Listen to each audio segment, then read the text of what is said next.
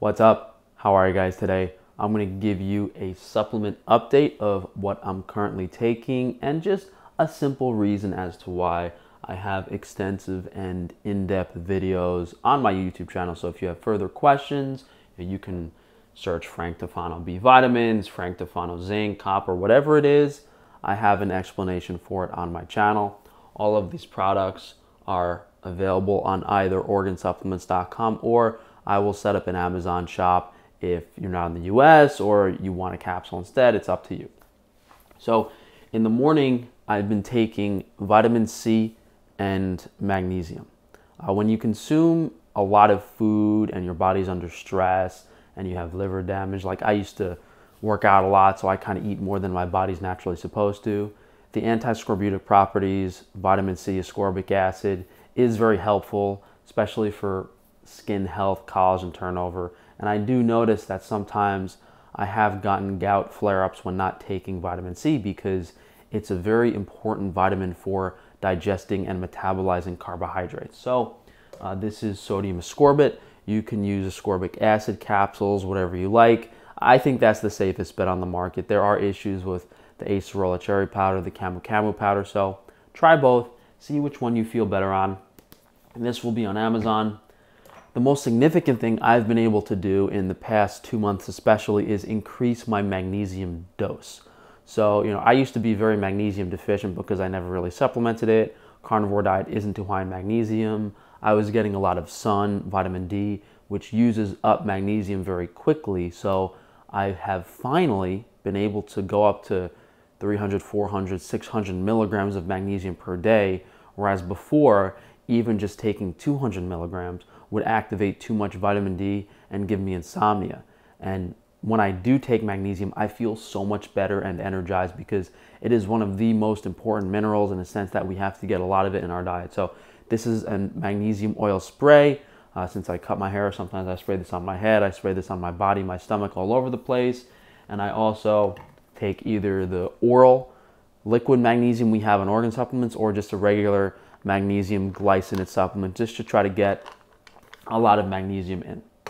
With the meals, I take vitamin B1 almost every single time, and sometimes I'll take methylfolate, which is just the more absorbable form of folate. Sometimes they have different forms that you don't want to take, and this is for antioxidant cycles, helping the liver out.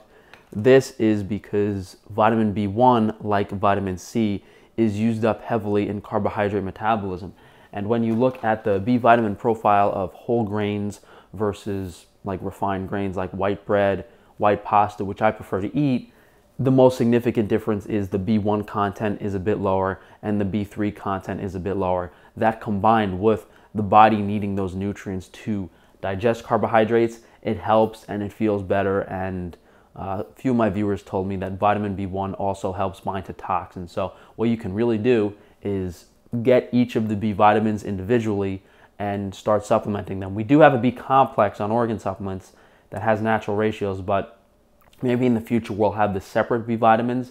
The reason I don't take like vitamin B3, vitamin B6, vitamin B5, or experiment with the other ones a lot is because they're not as safe to take, and the doses of most supplements, especially the ones they have on Amazon and stuff, are just unnaturally high. It's not indicative of what should be in meat. So maybe we'll have options in the future.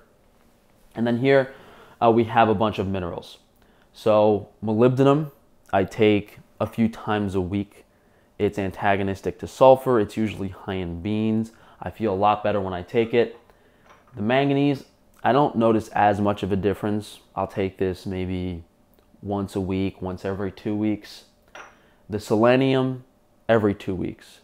You don't really want to take too much of it. It's hard on the liver to process especially, but it is very important, and most people don't consume foods that contain enough selenium. Boron, I'll throw it in here and there. Usually I forget to take it, but if I miss it for a few months and then I take it, I do feel like a boost when I do take it. Copper, I'll take maybe once a month, and zinc twice a month. So, we're not talking, twice a day, 3 times a day, every day.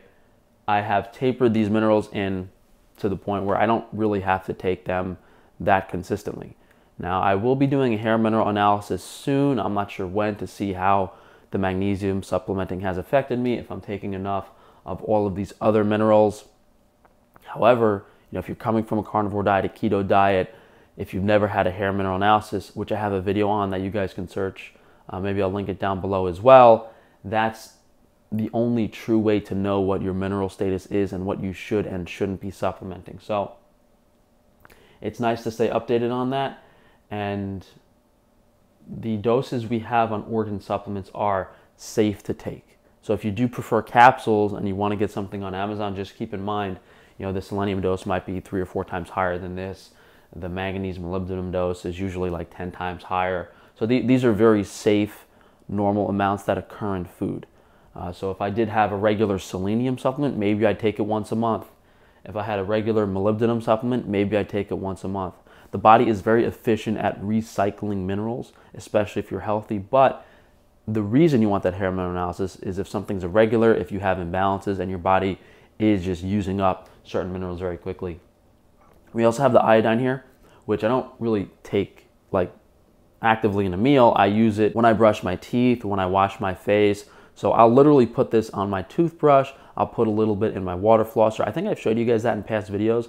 And sometimes I might actually get a little too much iodine, but I really like it as an antiseptic. Sometimes, like if I go to a restaurant and have a crappy meal, I'll rinse my nasal cavity with it. So I do have a lot of iodine, but not like sitting down and taking it by the drop with my meals. I use it to clean my body, my mouth, everything, and it does get absorbed transdermally, orally, basically anywhere you put it. So that's the quick update for you guys. I have been feeling a lot better since I've been getting some sun. I've been trying to ground more, be a little more active, and even though the diet hasn't been too consistent and excellent, I would say the magnesium, vitamin C in the morning has been a great boost, and then taking the B1 with the meals as well has really improved my sleep. And if I feel like I want more energy, I will take the folate.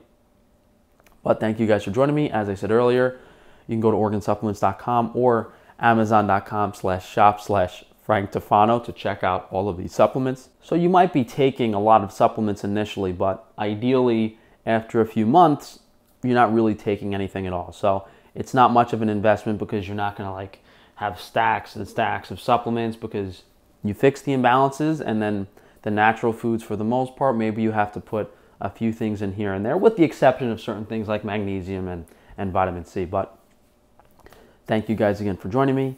If you could please drop a like on the video, leave a comment down below, subscribe so that YouTube can unsubscribe you next week, and be sure to check that notification bell so they don't notify you of my videos. I'll see you guys for tomorrow.